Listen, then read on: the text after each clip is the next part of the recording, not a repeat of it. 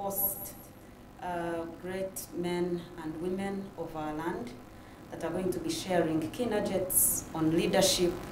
And without any further ado, I want to introduce them, and we will have a word of prayer, and then we will get into the deep diving into the leadership discussion. I am Prim Tumuranye, who will be your host today, and you are most welcome. So, right next to me is the Reverend Canon Dr. John Senyonyi, the former Vice Chancellor of Uganda Christian University. Dr. John, you're most welcome. Good evening, viewers. Thank you. And right next to him is Canon Edward Gaamuwa, former Director and Senior Consultant, Acclaim Africa. He also worked with the World Vision and also worked as former Chair of National Social Security Fund. Canon, you're most welcome. Thank you. Good evening, viewers. Welcome. Thank you so much. And right next to Canon, we have Honorable Sarah Kiyingi Kyama, former State Minister of Internal Affairs, and was also Member of Parliament, Rakai District, very many years ago. Honorable, you're welcome. Good evening, viewers. Thank you. And right at the extreme end, we have Dr. Ekiria Kikule, who is former Mild May Director of Quality Assurance and currently works as Principal for the Training Institute of Hospice Africa, and also lectures at the UCU or Uganda Christian University School of Medicine. Doctor, you're most welcome. Thank you, and I want to wave to my grandchildren. Good, and they are right there watching. We want to start off with a word of prayer, and I'll invite Reverend Canon Dr. John to lead us in a word of prayer. Let us pray. Dear loving and gracious Father, we thank you for the opportunity to come to you to speak about something that we believe is dear to your heart, and that is leadership, because you are a leader and we need to be able to learn leadership from you.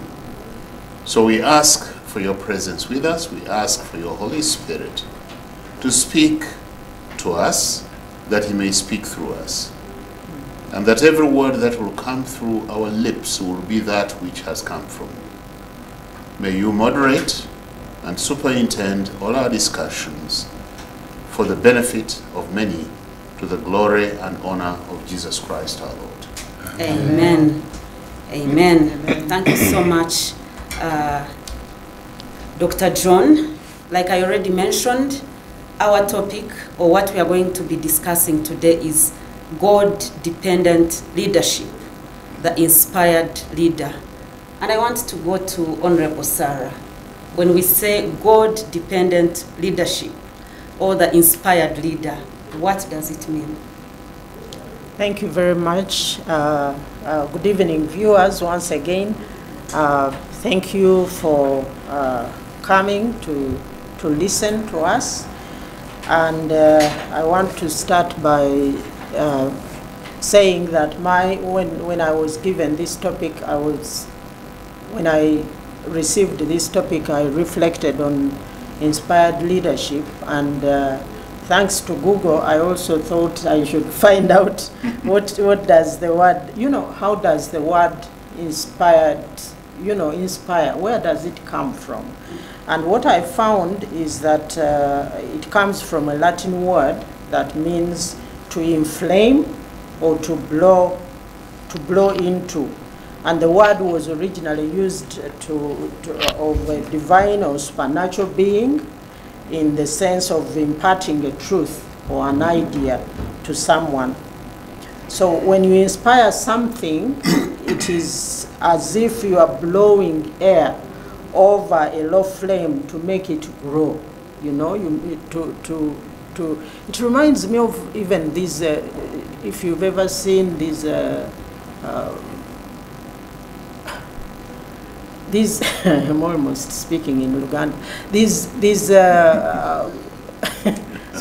Uganda. This is what? There are those Anyway, let me leave it. The word has refused to come. So when you inspire something, you are blowing that flame. You are to make that whatever you are working on, to make it grow. So we can therefore say that an inspired leader is leadership whose strength or fire or sustenance comes from the Lord. And so in view of all that, I thought every leader should be inspired by God. Leadership, because the Bible says that whole leadership comes from the Lord. So I think every leader should be inspired by the Lord. And depending on God, you know, therefore is a must. If you are going to be inspired, that inspiration should be what you draw from. You are depending on that inspiration to do the work that you are doing. And of course, as we know the Bible, no wonder the Bible says, trust in the Lord with all your heart and lean not on your own understanding. And in everything acknowledge him and he will guide your paths. So by acknowledging, you are saying, Lord, you are the one. And as a result, he guides you over. He blows that fire, that sustenance will come to you, and you are not leading on your own. God-inspired leadership, in my understanding, does not necessarily mean that every decision you have to take as a leader, you run to the Lord. Every decision, because that will cripple your ability to lead. I was actually thinking for every decision, you're going to leave the boardroom, run to your closet, ask God, what does it have for me to do in this place? And then God alerts you, and then you run back to the boardroom and say, come on guys, this is what God is saying. Then so what does that will actually mean for you to practically be depending on God? It will cripple your leadership if you are going to keep running in and out to say, God, what are you saying? But a God-inspired leadership is a relationship with God. It starts with a relationship with God. And you go to God as a way of life. You acknowledge that, you know, he is your life. You go to him, and as a way of life, you become familiar with him. Not familiar, not in the negative sense, but you get familiar with his word, with what he says, how he says it, and it is through his word, you know, the Bible, because he says, these words I speak to you, that is John 6:63. These words I speak to you are spirit and they are life.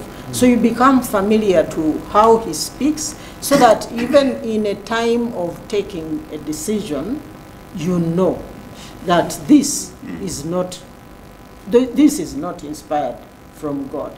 I have a daughter who just a few days ago, not a few days actually, yesterday, he works for an organization which is, he does some work for that organization which is abroad, and they recently sent her a message saying you should, you know this talk of the bill that was the gay homosexuality bill, anti-homosexuality bill, and she was being asked to say something in opposition to the bill.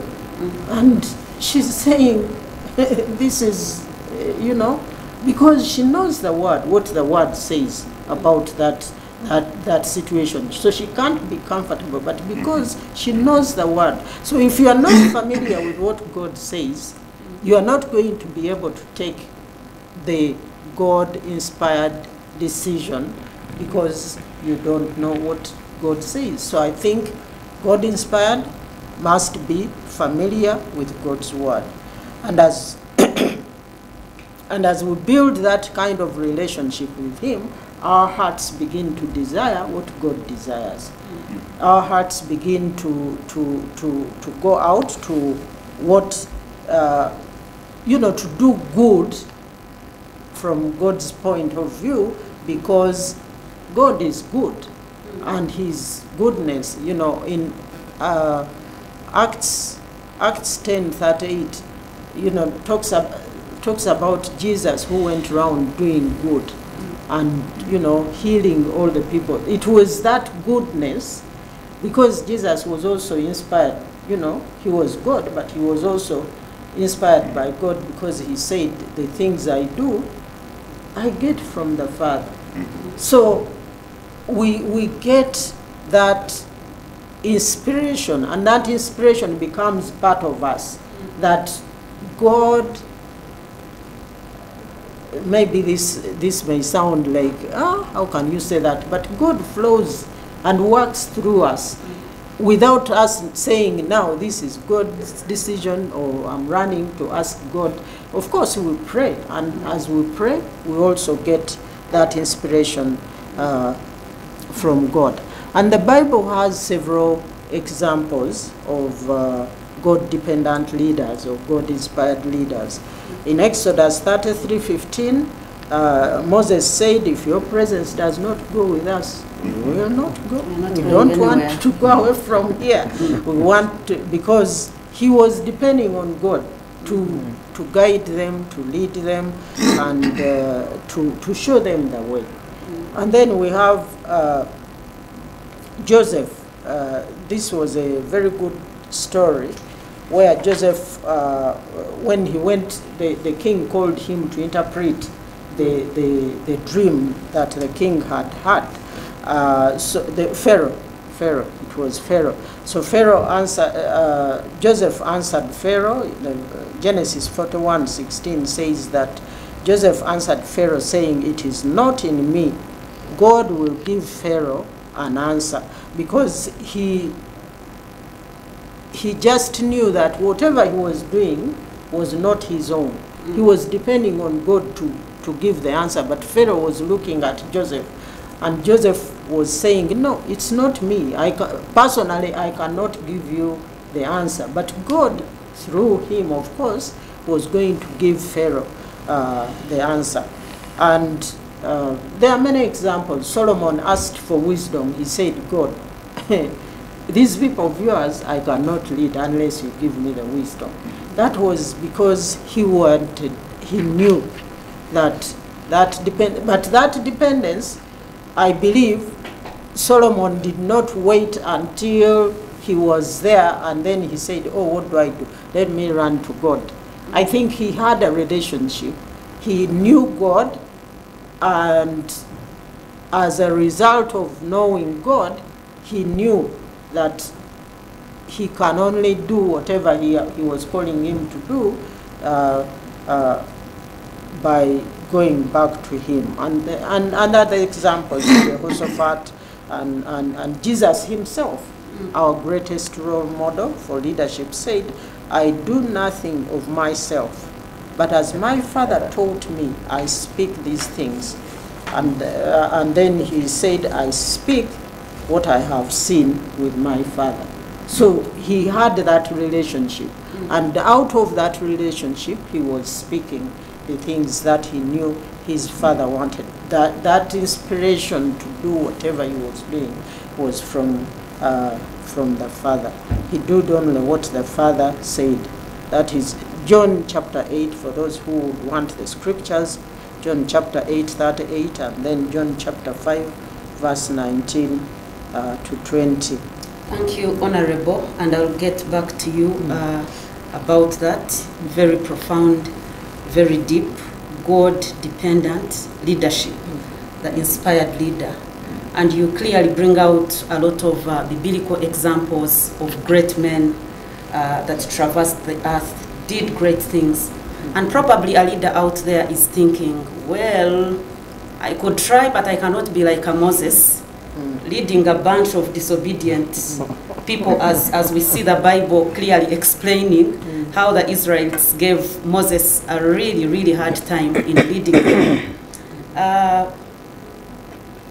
Canon Edward, please tell us, when we look at some of those examples that Honorable Sarah was sharing about, do we see them failing at some point, or do we see them as mini gods And when we look at their example, we cannot relate as we live on earth and lead on earth, because we are leading human beings who are bound to be disobedient, who are bound to give us a headache as we lead.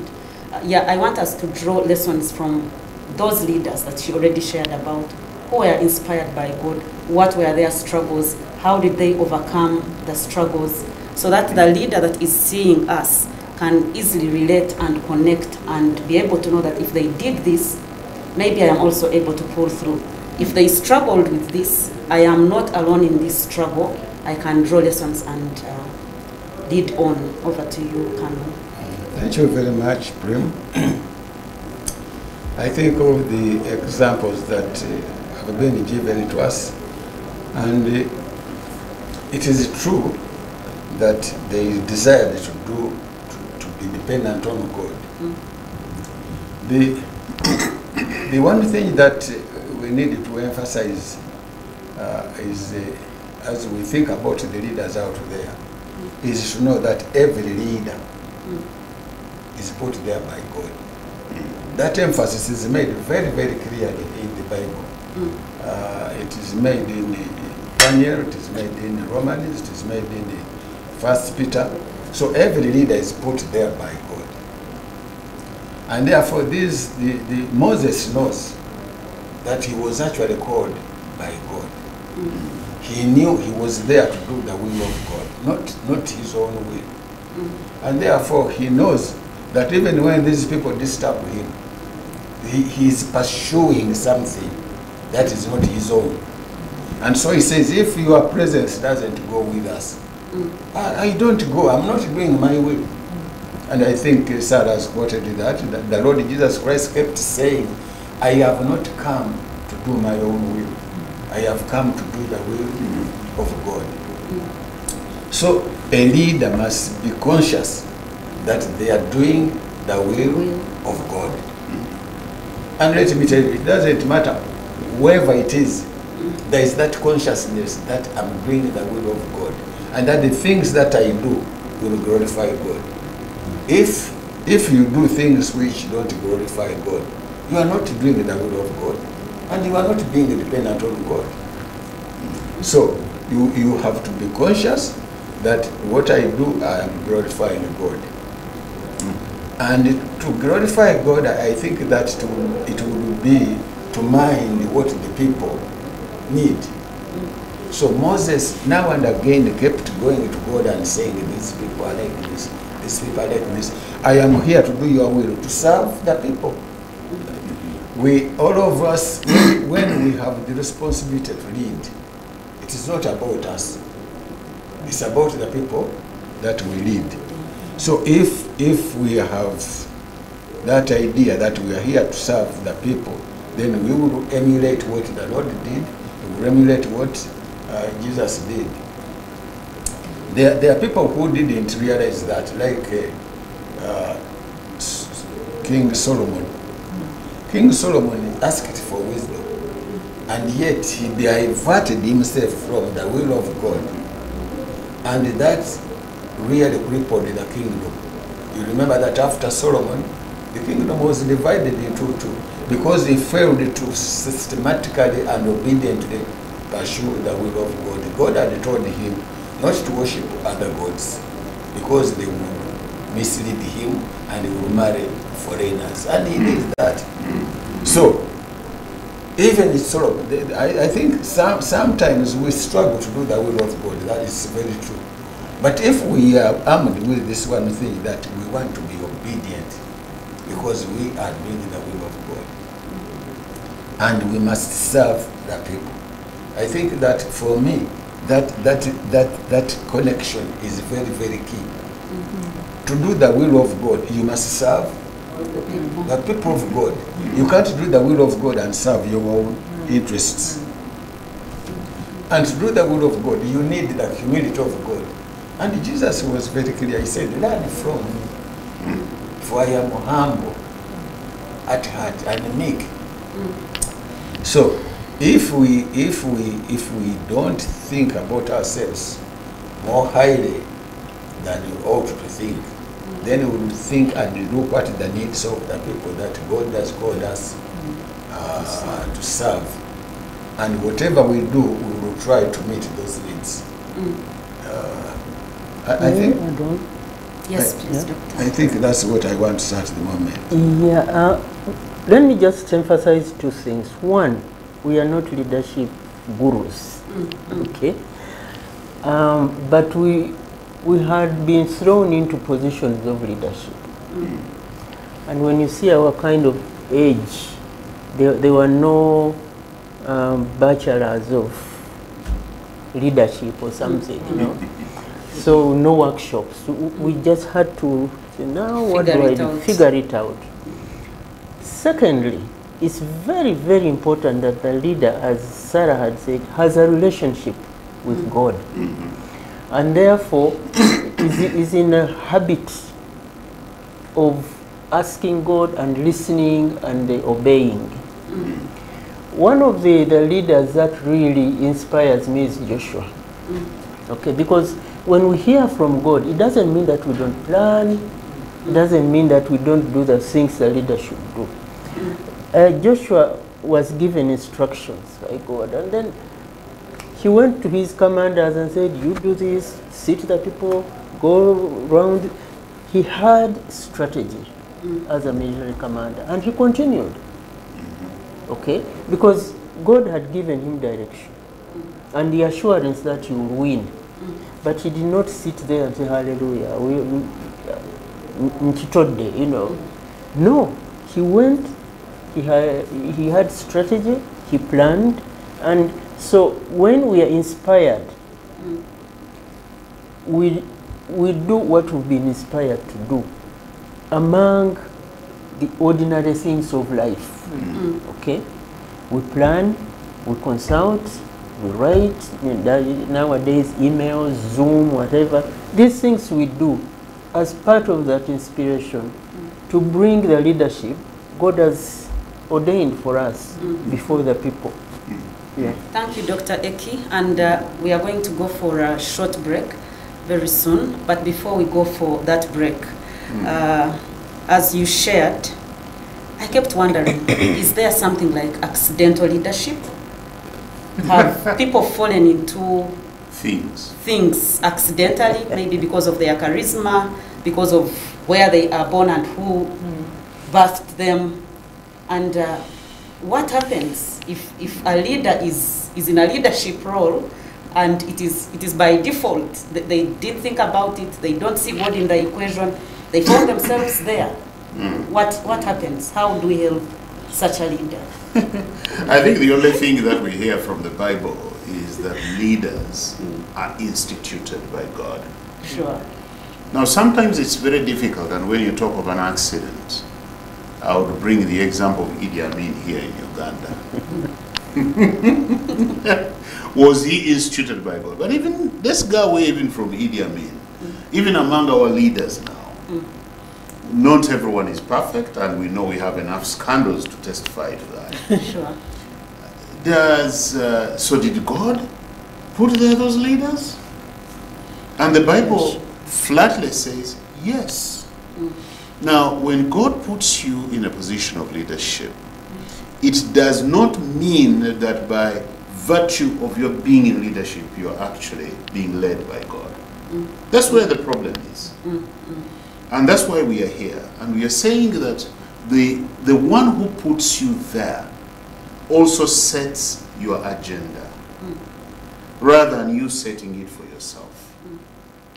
So I think we've got to recognize, and I think it has been said again and again here, that it's very important that the leader, whatever position you have been placed in, you are doing the will of God. If you're not, you're disobeying. And that disobedience comes back to you. I mean, Solomon was cited here. He started out well, and God said, I will be with you. I'm giving you what you want, and I'm even giving you more. I'll give you all the wealth you need, although you only asked for wisdom. But eventually, what did God do? He was disappointed. The same thing happened with Saul. Instituted by God. But eventually, God forsook that leader. And I think we can say that it's a very difficult thing for us to take. because we see things from a human standpoint. And I guess when we get to heaven, we will be set straight. When we now look at things from the other side, and then we'll understand, oh, this is what it was meant to be. Now, dear viewer, if you had no reason for going to heaven, that gives you one other critical reason to go to heaven and be able to look back and see, wow, this is why these dots were falling in these places. In Africa, we have a proverb that having a good discussion is like having riches. You do not know how rich I already feel. I hope you feel that way, because wealth is being given at no cost right here. Dr. John, we ended at the accidental leadership. And you gave us hope that even when you accidentally fall into leadership, once you recognize the one who put you into that leadership, you can turn that leadership for good and for the glory of God. I have not been at the top. I am still dreaming. When I look at all of you, you are my goals. Yeah, you've heard young people say, when I grow up, I want to be like you. Yeah, so I am still in the journey. But one thing that I've clearly heard is people say, it is lonely at the top. Are there support systems to handle that loneliness? Because much as I want to get to the top, I don't want to get to a lonely zone. Is there support that people can get? Yeah, it can indeed be very lonely, because once you go up, everyone expects you to be a giver and never one who receives. So part of the responsibility actually falls on you, the leader. One of the things that has been emphasized in this talk is the importance of that relationship with God. Sure. That one nobody will ever give you. You yourself have got to say that the Bible that I was reading before is still before me. I must continue reading it. The prayers that I was having, I will continue with them. The fellowship of brethren that were there are still there. And therefore, keep yourself out there ready to use the same resources that have been nurturing you as a believer, because you cannot separate your leadership from your walk with Christ. It's important that the two go together. But secondly, we as a group, of course, did decide quite a few years ago, more than a decade ago, we decided that, look, and some of us were still actually active in positions of office leadership. Okay, I call it office leadership because leadership in many ways does not stop. Sure. So, and we decided that it was important for us to pray for them. Part of the problem that often occurs when the leader distances himself or herself, then the people also draw back. And even the Christians spend their time seeing the wrongs you are doing without ever coming to you to give you the support. So we decided that it was important for us to give that kind of support. First and foremost in prayer. Because it's God who put you in that position. And for that reason, it is important that you are prayed for, you are supported before God to continue walking with Him. But secondly, also visiting with them and sharing God's word so that they know there are people out there who are not spending all their time criticizing you. But these are people that want to support you. But also thirdly, one of the things personally that was very useful, in many cases when people talk about leadership and how to learn to really fit into the role, they talk about, you see the other example, you see the other example. Now, for me, yes, I saw those examples, but at the same time, which became more prominent in my life in the position of leadership, was also to see the wrong things they were doing. And then realize that those pitfalls you need to avoid. Don't walk like that. So let the leader's eyes be opened to really think, you know, what is it exactly? And the final thing that I want to mention very briefly is the importance of cultivating, and this is related to the first one, I guess, that I mentioned, the importance of cultivating a godly life. A godly life. For example, one of the biggest temptations in positions of leadership, especially when you are in an office, is to start thinking that everyone there lives to serve you. Okay? Let me take the example of the church. One of the things that I was told when I was being installed as a deacon was that the diaconate in the Anglican Church never ceases. In other words, you're a deacon for life. It does not matter whether you become an archbishop, a bishop, a canon, or whatever, you are still a deacon. Why? Because the deacon is there to serve. Okay? And these days I've been telling people that you see what happens is you leave the diaconate and you become a priest or you become a bishop. What is happening there? You are actually now becoming a chief servant rather than thinking I'm there for people to serve me. And so many times I think we fail to look at the Lord Jesus Christ and the way he did things. And that's why it is important for us to reflect on leadership his way.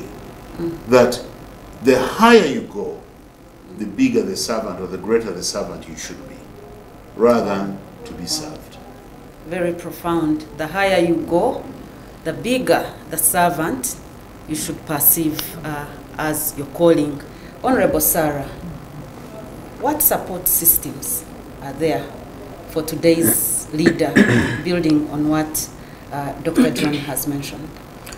Well, one of the things that I can think of is, of course, there in the current situation, there are all these trainings and the Zoom that, as Professor mentioned, but also in the Bible, you see that leaders were mentored. They are, Jesus, for instance, he called the disciples, put them aside, and then trained them as he went, and then he said, well, now there you are, and I'm even going to send you a helper. When he even said, don't get out of this place until I send the helper for you to do the work. And when they were doing the work, when they did that, they trained, they met people, made more disciples, and even Paul said, imitate me as I imitate Christ. So there is that, if you are going to be a godly leader or a leader inspired by God, you must be willing to be mentored. I think there is, in the world today, or the way of the world, there are all these people who say, I'm a man, my own man. I'm self-made. I'm self-made. That's not godly. You can't be self-made if you can't be God-dependent and be self-made. There are people who have gone before you, and there are people you have a responsibility to be an example to, that they will imitate you, that you can say like Paul, imitate me as I imitate Christ. So that mentorship, that that whole process continues the godly leadership. Godly leadership cannot be sustained without mentorship. And I think that is something that leaders need to be aware of, mentoring others. Yeah. Wow. Thank you so much, Honorable. I want to zero it down to our experiences as we grew up in the leadership journey. And I know that so many leaders, so many upcoming leaders will probably relate with what you are talking about and what you will even share regarding what your personal journeys have been. I love what John F. Kennedy says regarding leadership and learning. He says leadership and learning are indispensable to each other. Dr. Eki, looking back to the young you, and I am not insinuating that you are any older. Retirement actually looks very good on you. Yes, Dr. Eki, looking back at the young version of you as a leader, what lessons do you wish you had learned then that you know now?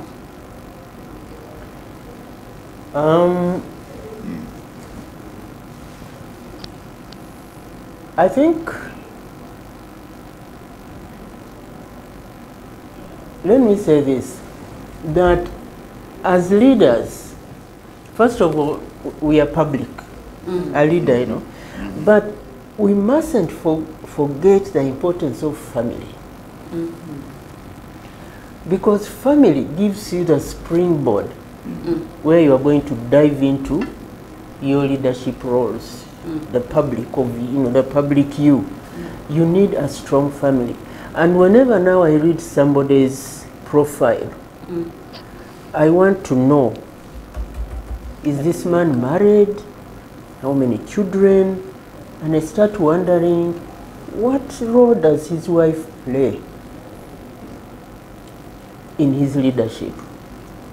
Do they listen to them? Do they know how important this partner is? So coming back to me, I was really helped in those leadership roles when I was married. Because here was somebody who was for me. So I could tell him I'm afraid, I could bounce things off him, and he would be the one to say, no, no, no, maybe you shouldn't, maybe what does God say here? So it was very useful, okay, having this person in my life as a kind of an assistant leader. He would be the one to say, you know, this is, I think, what God is saying. But also as a young person, I always thought that leaders are right, they know everything. Okay, I'm supposed to know everything. Otherwise, encyclopedia. So I would not be comfortable to say I don't know. Okay? But as I grew up, in my walk with Jesus, but also in my understanding of my role as a leader, I appreciated the team, working with the team, knowing that within that team, people are gifted differently. And the feeling of being secure to say, so and so do this, okay? And feeling secure that they will do it without undermining my leadership. If anything, if things have been done very well, it will be you. Yes. You know. And the temptation is to take it all without mentioning the team. So it has been a learning curve, and I've appreciated it and enjoyed it. That you can, as a leader, identify gifts among the people you lead and encourage them to use those gifts for the overall good. Okay? If our goal is there, how can these various people I'm leading be part of that goal so that it's inclusive? I'm not kind of prophet so-and-so who hears from God and therefore. So that has been a journey. And now as in my positions of leadership, I'm so comfortable to let others also do what I might be expected to do as a leader, but why struggle when I have these gifts around me? And it makes the team feel included, and whatever we are doing, they are part of it. That has been my journey. Thank you, Dr. Eki. As you talked about family being a springboard, I remembered many years ago while I was at Uganda Christian University as a student, we had this enthusiastic chaplain, later grew through the ranks to become Vice Chancellor. And his words keep re-echoing in my mind. He would keep saying, my family is my priority. Because when everything is said and done, I will go back to them. Very powerful. Thank you so much. Canon Edward, maybe there is a leader out there that feels, well, I have not been depending on this God they are talking about. Is there hope for me? Do I start in between? Or if I didn't start with him, I am finished? Is there hope for a leader that has not been depending on God, that has not been that God-dependent leader, for them to start afresh and rewrite a new chapter, or it is done? Yeah. Thank you very much. I want to re-echo the words that I think John mentioned about growing.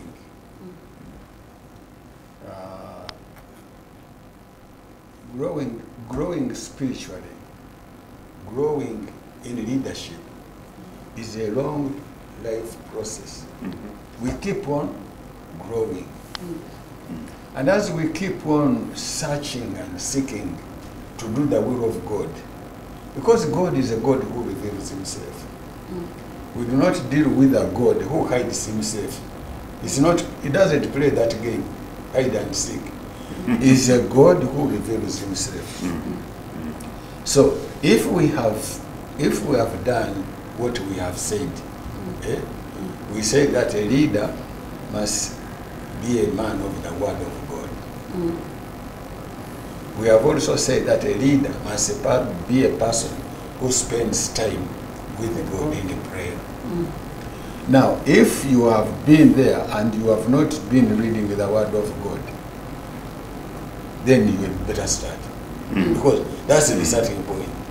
If you have been there and you have not prayed, then you need to go back to that. You know, a good leader is a person who feels inadequate. A person who knows it all cannot make a good leader. A good leader is a person who feels inadequate. And when you feel inadequate, you must run to the source. You must go and say, Lord, I'm not able to do this. And Jesus said it to his disciples. As Sarah was saying, as he mentored them, he said, without me, you can do nothing. And sometimes we think that we are doing great things when we are actually doing nothing. we are destroying what others have done. We are destroying what we could have built because we think we know it all, and we don't go to God. And we don't also, talking of resources, we don't work with other people. We don't work with other people. If you are a leader of an organization, you are not alone in leading organizations. So you need to consult. You need to consult other people because you cannot know it all. So the feeling of inadequacy or over-adequacy is a disservice to us. We must feel adequate. And therefore, if we feel inadequate, we will read the word of God because that's how we know God. And we will read, we will go into prayer. But if you have been there and you have been doing these things and you realize, but I really didn't have God in my life. Because you can do that, you can realize, but surely I don't think, of all the things they have said, I don't even have the enthusiasm to do that. Then the Lord's hands are open to welcome you. Yeah? He says, come to me, all you who labor and are heavy laden, and I will give you rest. Because God welcomes us. As I said, God is not in a hide and seek. Anybody who seeks God will find him. So anybody there who feels, yes, I'm in leadership, I've been doing very well, but I want to do better, and I want to do it for the glory of God, can accept the Lord Jesus Christ in his life, and he will start from there. So the important thing is to spend time with God. And when you realize you don't have him, you ask him to come into your life. And God will come into the life of anybody. When we started, we said every leader who is there has been instituted by God. By God. Yeah. But we know that very many didn't do the will of God. Now, if you are there and you realize you are instituted by God, but you are far away from God, come to God. Yeah. If I may just add something to that, to your question, when the leader is not doing well, one of the greatest temptations in positions of leadership is to think, and he has said it well, that you are adequate in everything and you never make any mistake. Now, leaders make mistakes. The question is, what do they do when those mistakes arise? And it's very, let me just use the example of, I mean, as an evangelist, sometimes I've preached and I know there are leaders out there, and I've never heard some of these leaders actually confess Christ. And you are inviting them, you are inviting people to come to Christ, and they look on, as if for them they don't need. And they are convicted. And some of them have talked to me after. You know, they are convicted. That pride, that is actually pride. Pride is a terrible, terrible thing. God will not continue walking with you into your pride. You either decide to say, I'm really sorry, I've done something wrong, and then you come back. So it's not, that's really even beyond giving your life to Christ. You should also realize that repentance was not made for the led. It was made for all of us. All of us. And repentance is the way back. Now, one of the problems that I have seen more recently, increasingly, most preachers, you try to listen to preaching, most preachers never talk about repentance. Even when they are inviting you to come to Christ. You are coming to Christ so that you may have food, so that you may get a visa, so that you may be well, so that God can solve all your problems. And it's like God has become a vendor of welfare. You know? And people no longer repent. I think that they misunderstood the song Jesus Paid It All. And I'm saying that, you know, when you're a leader, you also need to learn to say, I am sorry. I am sorry. Let people hear. Let people know you are really on the ground. And I think that was mentioned earlier. Yes. Rather than thinking that for you, everything. You're above those things. Yeah. Yes, we are coming to a cross, and I will invite Dr. Eki in 1 minute. What do you want today's leader to remember about what we have talked today? Thank you very much. Today we have emphasized the fact that there must be a relationship between the leader and God. The leader must have that relationship in order to be inspired by God. You can't depend on somebody you don't know, somebody you don't trust. So there must be that relationship. Secondly, the leader has to appreciate that he's in that position because God willed it to be. Okay, God put him there. And this throws the leader back to my first point. Therefore, you become more dependent. Thirdly, is what Dr. John has just said. A leader will make mistakes. Therefore, the leader must know how to apologize. I think those are the three things we really want to the viewers to appreciate about an inspired leader. Great thoughts. Yes. Honorable Sarah, your parting shots? I think for me, I can only say that our viewers need to understand that inspired leadership, God-inspired leadership is the only way, is the best, it's the only way to influence this world meaningfully and also to influence eternity. Because, you know, we are here, this is part one of our lives. There's a part two to which we have been called to bring others into that world. And we cannot influence that world.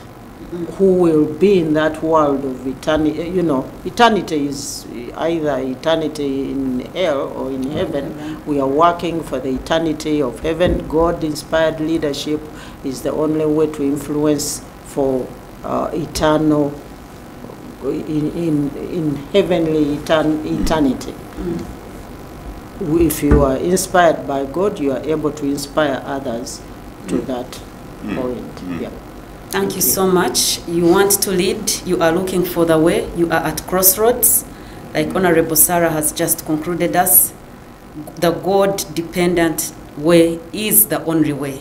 There is no other shortcut. Probably you have heard about other ways, but the call was very crystal clear, that come to the only way, and then you will lead and influence, not just for the time here on earth, but even for the time to come. Thank you so much for being with us. We wish you a God-dependent leadership. I think when we next come in other leadership talk series, I will ask what levels do we start counting the leader at? Is that woman in her kitchen at home nursing children a leader, or the leader is the CEO as we know it? Yeah, those are the questions that we will be answering. So you don't want to touch the dial, you want to keep it family TV, you want to keep gleaning from the wisdom of these great men and great women who are being vulnerable to us, sharing their life journey, being extremely authentic, and I hope you have learned a lesson or two. And until next time, the Lord bless you.